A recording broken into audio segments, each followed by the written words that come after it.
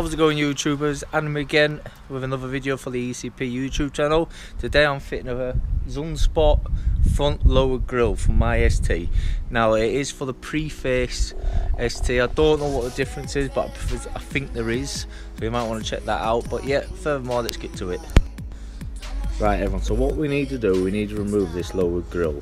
Obviously this bit here and where your number plate is. So you're gonna have to relocate your number plate, or what I'm doing is I've ordered a vinyl number plate copy and I'm gonna probably stick it on there, or some people like to stick them on the side there. But just because I don't want to get the police upset with me at all, I'll just put it straight there so it looks like it is where it's meant to be. Now to get this front grille off it's quite difficult. It has, as you can see, I pulled away this first edge, clips all the way around, so it is fastened in really hard. Now there's three ways you can do it.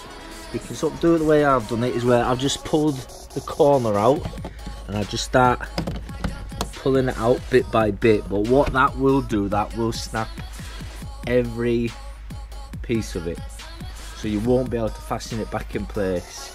Now for me, I'm not bothered because I would never refit it. I don't see why I'd want to refit it, because I'm going to have a nice Zunsport new grille on there. If you want to get it out neatly, you're probably going to have to take the whole bumper off so you can get to all the clips and undo the clips properly.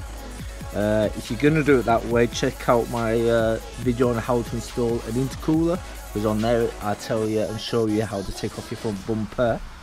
So you can do it that way, or you can get a pair of clips and just cut away the whole lot and take it out piece by piece. It's entirely up to you, but I'm going to just rip mine off and break all the clips and the flanges.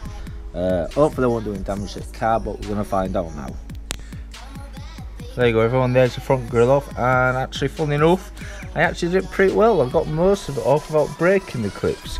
Some I didn't, excuse me. Now obviously you got one there, 2, 3, 4, 5, 6, 7, 8. 8 on the top, and 1, 2, 3, 4, 5, 6, 7 on the bottom. So you know that is fastened in really hard. Now I got quite lucky when I popped the corner off and gave it a little bit more of a yank.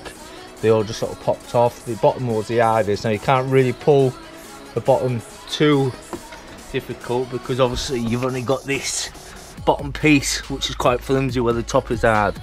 Well, it's more stronger. Right, so yeah, we've done that now. So that's what it looks like without the grid in place. Nice new intercooler sat there with a nice blue ST sign on it. So what we're going to do now is get the new grill and get that fitted. Right guys, I've just literally located the new grill in place in about 10 seconds. Now Zunsport recommend you put some masking tape around the edge just to protect the paintwork in case you catch it, but I haven't, and I didn't need it. Now on the Zunsport grills, as you see it, as you look at it right now in your hand, there's 2 flanges there and 2 flanges there, and then there's 2 fixings on either side. Now what you need to do is locate the 2 flanges and the 2 existing apertures that are in place that held the original grill in. So you slide the Zunsport up, then you slide the 2 at the bottom into the 2 apertures at the bottom. So you locate them. Then on one side, you don't need to do much, you just need to bend it and in place so it sits in place. Then go to the other side and bend it in place again. Then once it's sat where it needs to be, you need to tighten up the 2 end fixings that hold it in place. Mine's actually stuck in there, so I'm gonna have to pop that out and redo it again. But yeah, so once you've fitted it in place and you're happy with it, tighten up the 2 fixings at the sides. There we go everyone, there's the new Zunsport grill fitted in place. And you know what, I love these. I think these make a huge difference to the look of the car at the front. Obviously I haven't got the front one purchased and bought. I mean, the front one's almost the same. Sorry, the top one is almost the same as the bottom in my eyes. £100 for a little piece of grille is a bit over the top. So I'm going to probably spray paint the original black to match the new one at the bottom. But yeah, it is expensive. I will post you to the link to where I purchased it from. I think it was about £115 delivered. So yeah, it is an expensive piece of basically mesh metal. There's not £100 and some pounds worth of gear there, but nevertheless it really does change the look of your car.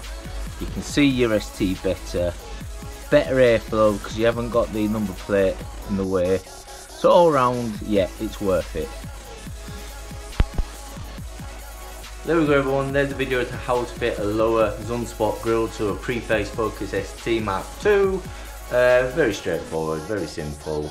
So you know, you can't really get it wrong, but never mind. Just bear in mind that that was for a pre-face Focus Mk2. I don't know if there's a difference between the pre-face or not, but just bear in mind that when ordering your Zunsport grille, that you do get the right one for your year. I think anything from 2008 upwards is not the pre-face.